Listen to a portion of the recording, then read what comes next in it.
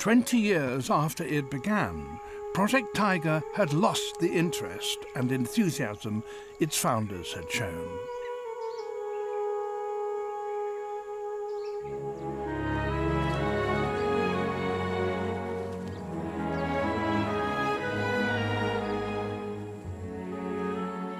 In 1996, a new director renewed morale. A temporary respite began.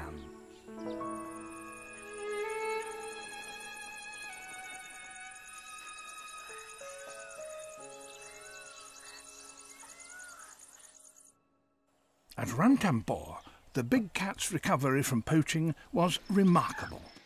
The tigers that Valmik had studied and loved in the 70s were all gone. He had a chance to meet a new generation. One in particular captured his heart, a tigress called Machli. This was the period of time of the Lady of the Lakes, Machli's mother. And Machli was born in a litter. And she grew up, and we watched her growing up, and then she usurped her mother's territory and became the resident tigress of the lakes. And then she had her own litter.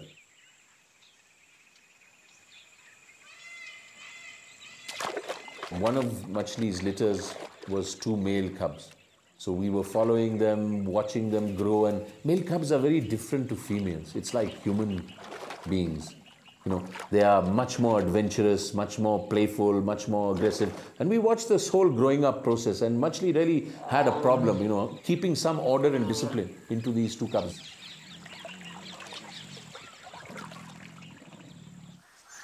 The flourishing of tigers in reserves such as Ranthambore and Kanha reaffirmed their ability to bounce back. But in the largest and most vulnerable of India's habitats, serious scientific research was lacking.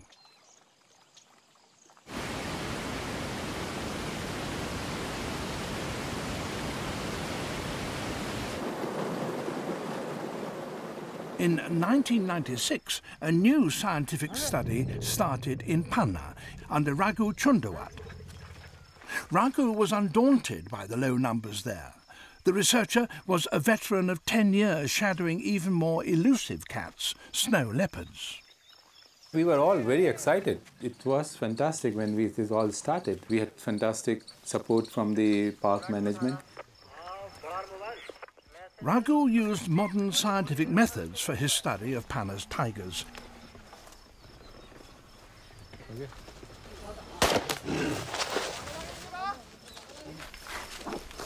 He captured and radio collared them.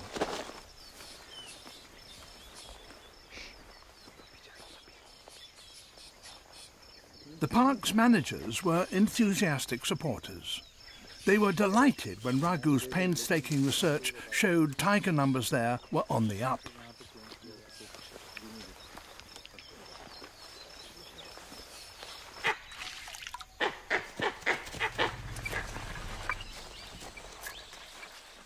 Raghu had collared 7 of them.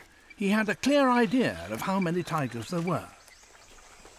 It was one of the best recovery of tiger population we were able to document in recent history.